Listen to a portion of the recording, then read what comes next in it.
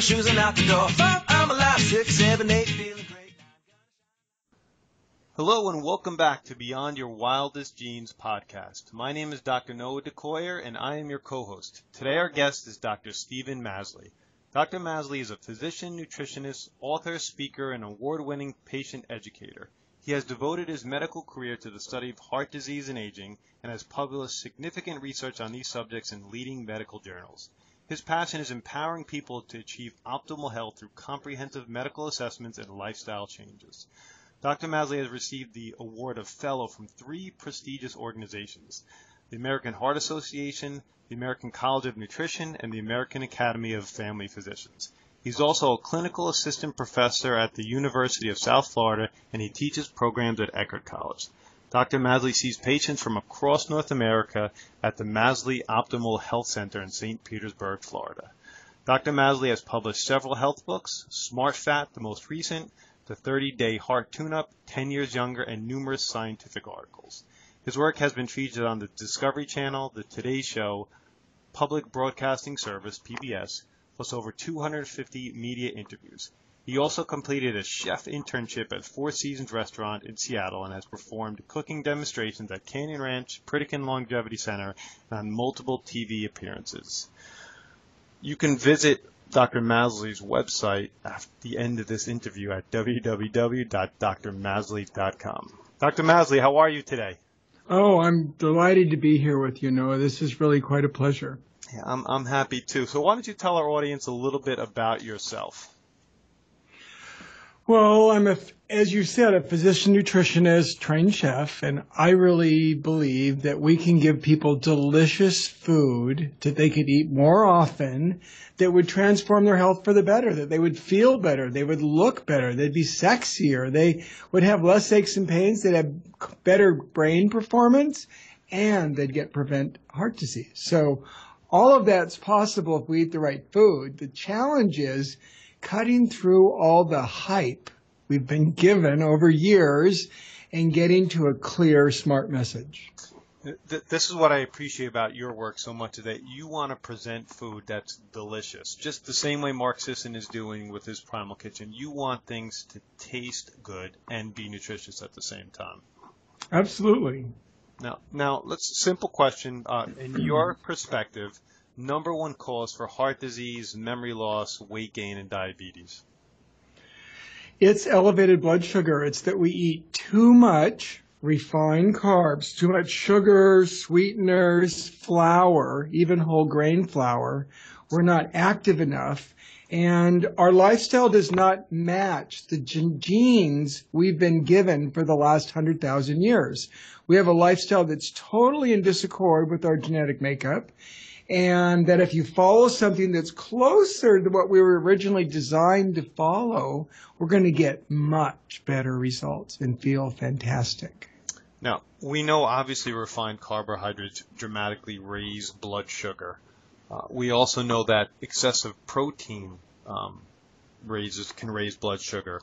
But what's the one nutrient that doesn't raise blood sugar, Dr. Masley? Well, fat doesn't. I mean, that's an interesting thing. When you eat fat from olive oil or nuts or, fat does not raise blood sugar. That's and we've been avoiding fat for years, right? Yes. And I have to admit, I used to work at the Pritikin Longevity Center back in the 90s, and that is what we taught, was less fat, no fat, avoid the fat. It wasn't zero fat, but it was pretty low fat, very, very low fat. And people couldn't follow it. Their food didn't taste good. It wasn't satisfying. I think they had cognitive dysfunction, depression, anxiety from the low-fat diet. They weren't nourishing their brain, which needs fat. And we could have had much better results if we'd put in some fat back into that diet. All right, so you kind of outlined it, but get a little bit deeper for our audience. So what is wrong with the low-fat message?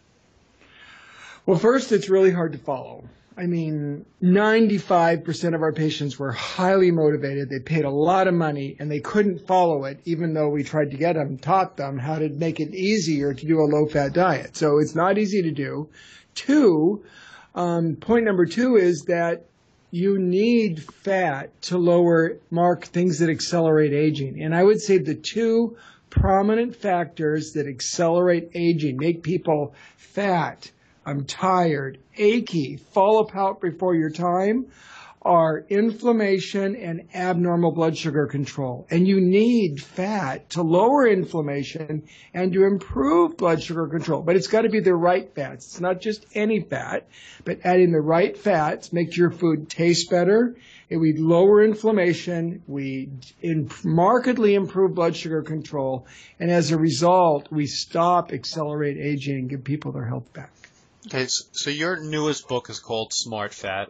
I'd have it in front of me today, but it's out in my lending library in my office. But you kind of coined the term fat smart. So if you could please tell our audience what a smart fat is, that'd be great. Well, smart fats have clear, clinically proven benefits.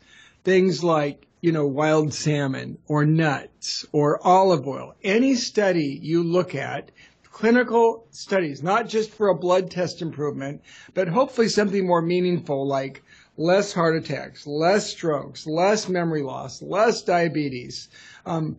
So there are specific fats that have been studied and proven definitively to improve your health. So I label smart fats as those that have proven clinical results that make a difference for you. Okay, so we have olive oil, we have the omega-3s in salmon, avocados, olives. Are there any other fats that are considered smart? Nuts. Every study that's ever looked at nuts showed they're, especially my favorite 6, almonds, pecans, walnuts, pistachios, hazelnuts, and macadamians. Those 6 all have proven benefit. But there's also dark chocolate. We absolutely should be eating dark chocolate for that healthy fat every day. Really good for our, especially cardiovascular health, but brain health too. And then, and all the nut oils as well, like almond oil and, macadamia nut oil. Those are really nice. And avocado oil. Those are awesome oils to cook with. Avocado oil and almond oil. And then there's kind of a smart fat that has a little bit of controversy, and that gets into the whole coconut oil and coconut nut, process too. That's another potential smart fat for some people, may be controversial for others. Do you want to dive into coconut right now, or you want to hit that later, Dr. Masley? We could do that now, sure. Yeah, so coconut has some clear benefits. It lowers, it helps, it fights infections. It's great fuel. So for, an athlete who's working out, if I'm going to do a 2.5 hour bike ride and I want to keep up with a bike club, I'm going to add some coconut oil because those medium chain triglycerides are really good fuel you can burn. It may not help me sitting on the couch, but it does help me when I'm doing a hard 2-hour bike ride. So it fights infections, and there's a lot of pending data out there that it's good for our brain, that it protects our brain when we eat these medium chain triglycerides from coconut oil and coconut milk and things like that. So it has these benefits. The controversy is on heart disease, that when you add coconut oil, like I had a patient today in my office who's added coconut oil about 2 tablespoons a day because someone told them to, and their cholesterol went up 70 points, and their LDL cholesterol went up 70 points. And, in studies, it shows it's bigger and fluffier, which probably is a good thing. But on people with heart disease, when they give them coconut oil, they had artery dysfunction, and that's very concerning. That maybe these aren't good for people with known heart disease. Or if you're on a cholesterol med and we might have to increase your medication, I'd rather have someone have other fats. So for my bottom line, not trying to make it too confusing, is that they're really good for sports, they're good for your brain. But if you have known heart disease, you're on your cholesterol drug, I would prefer to use other fats until we get scientific data showing that they're really safe and good for your heart. Now, hope that makes sense. Yeah, absolutely. Now, prior to reading your book, I used coconut oil to stir fry vegetables a little bit, and some of my meats a little bit more than I do now after reading your book. It's not a great idea to use coconut oil at a medium to high heat. Is that correct? You're absolutely right, Noah, because when you cook it, so here's a big myth about coconut oil. All these chefs were using it, right? And they liked the flavor, but they missed the critical scientific point that the smoke point, the heat at which the oil is damaged, is only 350 degrees, which is really medium low. So when you heat coconut oil at high heat, you basically damage the free fatty acids in it. It's not all saturated fat. There's some really highly nutritious fatty acids in it. They're damaged and they're hydrogenated. So basically you're converting coconut oil into embalming fluid when you heat it at high heat. Okay, so you could use it at a low to medium heat. Is that possible?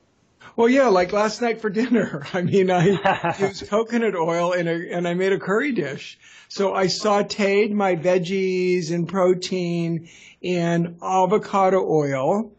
And when I turned it down to simmer at the end, I added a can of coconut milk. And you could have used coconut oil too. But I added it at the end when it was on simmer to add that flavor. And then all the nutrients are maintained and it's not damaged. I absolutely should not have used coconut oil or coconut milk and cooked it at high heat. That's the key. You can still use it. Just wait and put it on at the end when you reduce the temperature down to simmer. And avocado oil, this is really interesting to me because I love to cook as well. Avocado oil, it has a higher smoke point. Is that what over 500 degrees. I mean, so you can cook at high heat. And avocado oil tolerates that pretty well. I mean, I usually cook at medium high just not to overburn my food. Right. So, but when I do most of my veggies or protein, I want a little bit of sear. It seals the outside and it doesn't get mushy. It still has a nice al dente, texture to it. So there's something nice about, or if you're doing meat or chicken, getting a little sear to it. Just that touch. I think it looks better and it tastes better and the texture's better. So medium-high heat is a nice cooking, but many oils can't tolerate that. Extra virgin olive oil, sesame oil, they're destroyed at medium-high heat. So avocado oil is great. You can also use almond oil or macadamia nut oil. You could use clarified butter. You can't use regular butter.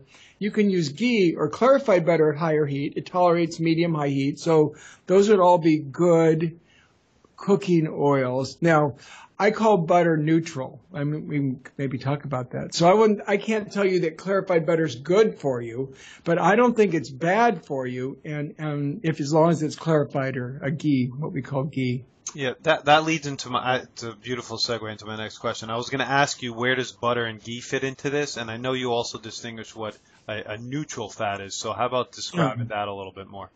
Well, for years, we told people to avoid dairy and fatty meats because the saturated fat gave them a heart attack, right? I mean, you've heard that. Hasn't everybody heard that? Yep. And this came up in the 1970s and then the 80s and then the 90s, but no one, so this was a political social point. There was never any evidence to prove that from the beginning. It was all based on some really bad, distorted data. And we've subsequently, in the last couple of years, they went back and looked at all the scientific evidence from the 70s and the 80s, and they could find nothing that proved that saturated fat from dairy and meats hurt people's health. And there was this huge, big publication out 2 years ago, and several more to go along with it, that showed that there's no evidence that saturated fat from butter and animal meats increase heart attack risk. So we had people avoid this for over 20 years for a myth. And that's really tragic because all that time they were avoiding saturated fat, they were busy adding more sugar and flour to make up for it. And they really hurt their health in the process. So we spent 20 years sadly, avoiding saturated fat when we should have been avoiding sugar and flour. And the big point, though, is it clean? There's a difference between neutral fat. So I would say if you're cooking with clarified butter or ghee, that's neutral. It's not going to help you, and it's not going to hurt you. I can't show you any evidence, scientific evidence, that says butter prevents heart disease or cancer or something like that. But it's not bad for you. But here's the big difference. The difference between neutral and bad fat would be, what if you gave that animal growth hormones to make them fat and you fed them grains like corn and then plus soy products that were loaded with toxic chemicals and pesticides and Roundup, then that animal fat would be toxic. So we're only talking organic, grass-fed, cage-free animal protein and dairy sources. We're not talking animals that have been fed hormones and antibiotics, because all those chemicals would be in the fat. So if it's organic, basically you can say animal protein and dairy is totally neutral. There's no reason you shouldn't be able to enjoy it. Sounds fantastic to me. Now, I want to talk about a few other things too, if you don't mind. How about where does fiber fit into your plan? And then how about I like this nomenclature as well too. Protein, or you say between clean or mean protein. So how about let's talk about those two things. Well, let's do clean or mean protein, because just what I was saying, like between dairy and animal protein, is it neutral or toxic, has to do with what was it fed and there are chemicals in the protein. And most of the protein, whether we're talking grass-fed beef versus, grass-fed beef would mean it's just eating grass. We're not giving it pesticide-enriched grains, and we're not injecting those animals with hormones to make them fat. So when we eat that animal protein, we get the hormones, and the hormones make us fat. So it's got to be clean instead of mean. And that's a very important concept for this whole smart fat idea. Now, fiber, if I really had you do one thing, but this isn't controversial. I don't think there's anybody, well, there might be a few people out there, but very few serious scientists or people knowledgeable would say we should be cutting back on fiber. Everybody is in agreement that we should eat more vegetable, fruit, beans, and nuts, although some people are being intolerant, just like you can be intolerant of dairy. There are food intolerances out there, but generally speaking, everybody needs more fiber, certainly from vegetable and fruits. I mean, potatoes and bananas might have a high glycemic load, so I might restrict those, but otherwise, more is better. And if you only made one change and you wanted to help prevent memory loss, prevent heart disease, prevent diabetes, lose weight, look good, lower your blood pressure, I think the most important thing is to eat more fiber, not from cereal or bread, but from vegetable, fruit, beans, and nuts. That's the biggest health benefit we're going to get. I think I call this smart fat because the most controversial change I'm asking people to do is add fiber along with smart fat. And if they do those two things, it's life transforming. It makes an amazing difference in people's health.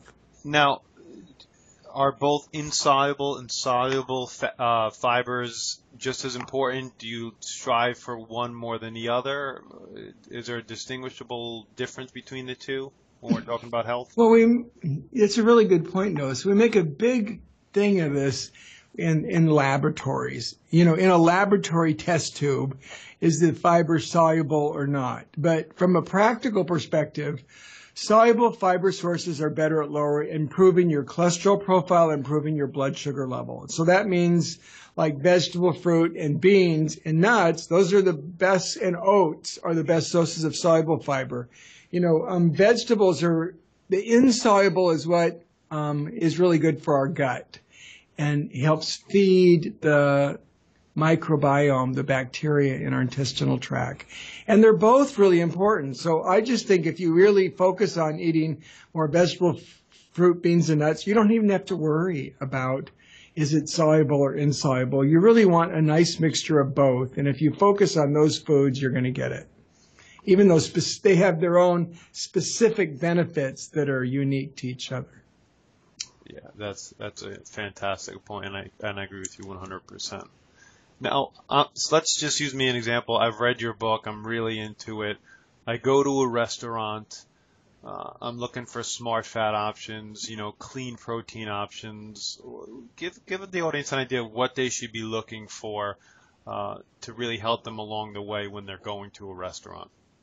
So in a restaurant, it's all going to depend on where you live and where you go. If you're going to a big chain, you're probably best off looking for wild seafood, because that's going to be clean. I mean, what's the chance they're going to have grass-fed steak on the menu? Well, a lot of places are starting to do that because people are asking and they're insisting. So, I mean, those are good questions to ask. I'm looking for, talking to the waiter, nice big smile, friendly. Hey, I'm looking, what would you suggest for some clean protein options that you've got on your menu? What's grass-fed? What, cage-free organic fed poultry, wild fish? What have you got? If they got nothing, I'm going to order vegetarian. I mean, I don't want toxic food.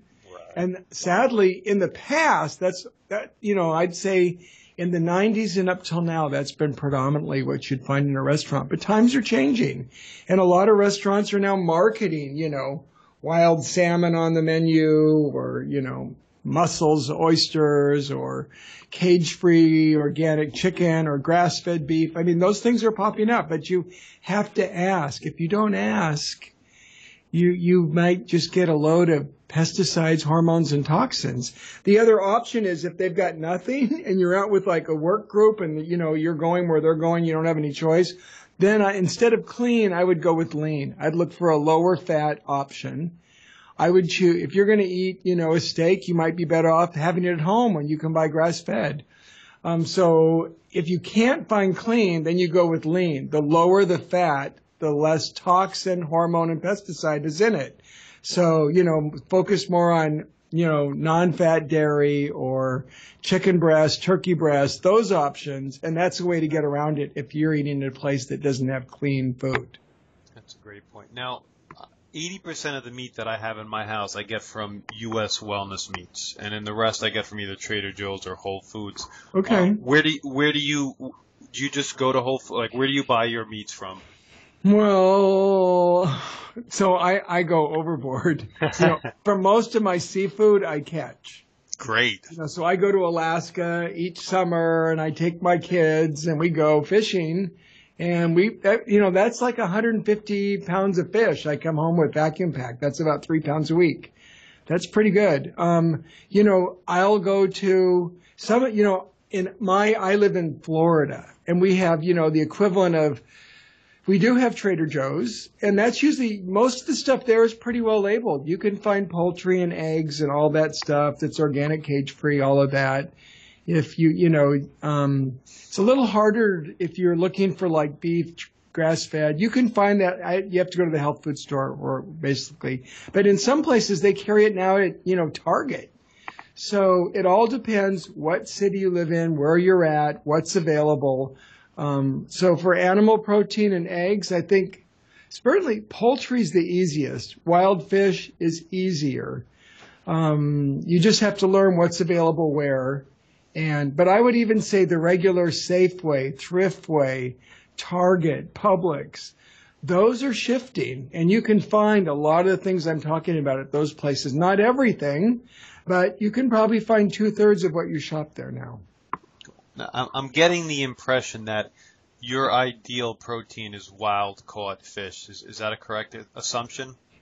Well, it has the highest source of long-chain omega-3s, which lower inflammation. So, but not everybody likes it. I mean, I've done 600-700 public presentations, and I usually somewhere in there will stand, wave and say, put my hand up. Who out there likes salmon and sardines, and who doesn't? And I would say half the audience does not.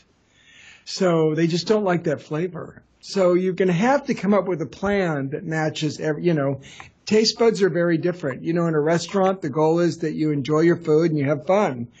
So so my goal as a chef, and when I help people choose recipes, is to give them a variety of choices to choose from. And I ask them, okay, let me give you a big variety of foods to add and make more of those choices. Pick the foods that are good for you and eat them more often.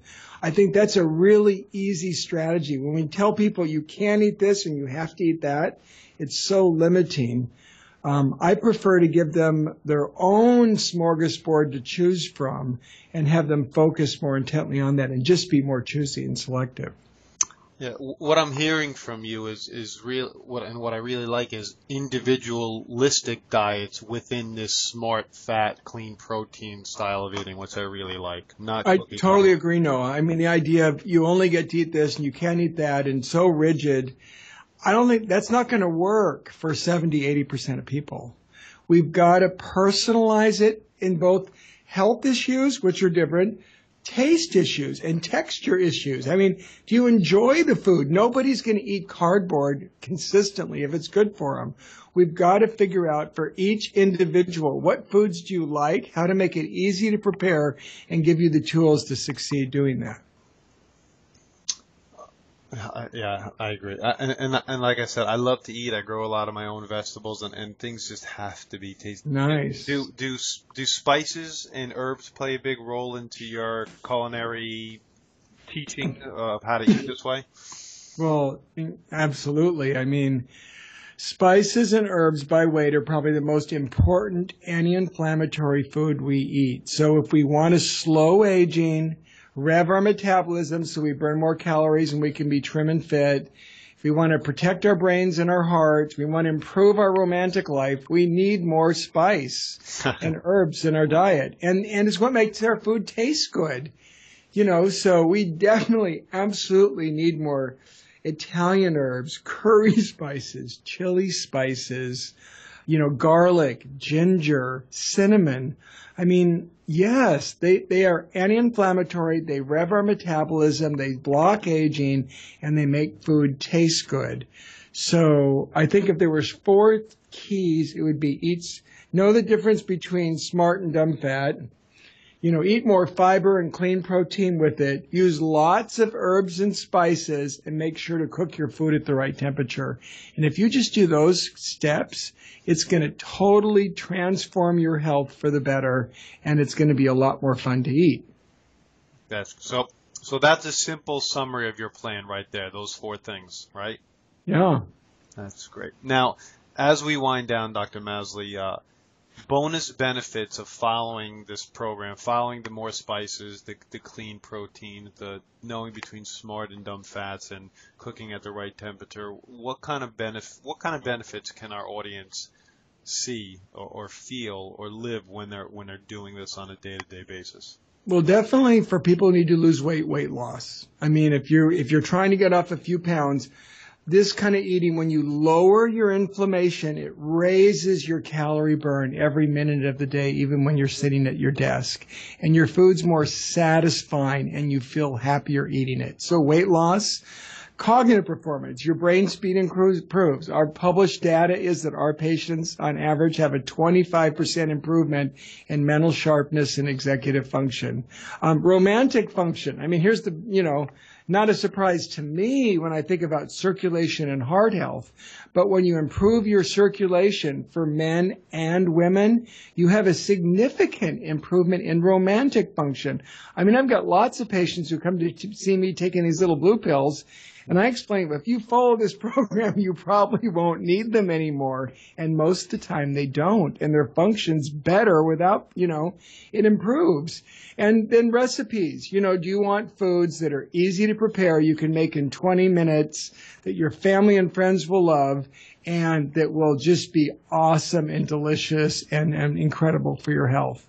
So I think those are all the side effect benefits of this Smart Fat plan. And I'm just really grateful to have had the opportunity to get my message out and make a difference in people's lives and see improvement. Yeah, me too. Dr. Masley, do you have any final words for us? Well, too often the normal response is to procrastinate. Let's wait till something bad happens before we fix it. It's like, I'm on this road and it's really comfortable and I'm just going to keep driving straight ahead. I don't want to do any detours. But the problem is, for many people, the bridge is out up ahead and you're in for a terrible surprise.